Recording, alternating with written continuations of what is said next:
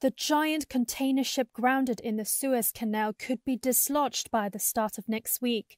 A Dutch firm working to free the vessel, Boskalis, says the combination of heavier tugboats arriving this weekend, a high tide and dredging could free the 400-metre-long Ever Given. Peter Badowski, the chief executive of Boskalis, told a Dutch TV programme late Friday that, quote, "We aim to get it done after the weekend, but everything will have to work out exactly right for that." He added that a land crane would be brought in at the weekend to offload containers on the ship if efforts to dislodge it are in vain. But experts have warned that such a process could be complex and lengthy.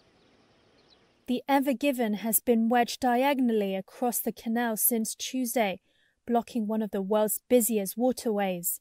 About 15% of world shipping traffic passes through the canal. Dozens of vessels are waiting at the entrances. Shipping rates for oil product tankers nearly doubled after the ship became stranded. The blockage has scrambled global supply chains. If this drags on, shippers may decide to reroute around the Cape of Good Hope. But this would add about 2 weeks to the journeys and extra fuel cost. Currency for Egypt. The country raked in $5.6 billion in tolls in 2020, despite global trade disruption elsewhere. The 120-mile-long canal separates the African continent from Asia.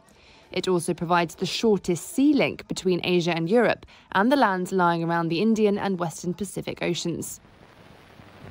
The first waterway was dug over 3,500 years ago, but significant enhancements came in the 19th century to link the Mediterranean with the Red Sea via the River Nile. President Nasser announced that Egypt had taken over the Suez Canal, the international waterway of which Britain has been a large shareholder since Israel's dramatic... In 1956, Egypt nationalised the canal, prompting shareholders Britain and France, along with Israel, to invade. The Suez crisis only ended after Egypt sank 40 ships in the channel, and the US, Soviet Union and UN intervened, forcing Britain, France and Israel to withdraw. The state-owned Suez Canal Authority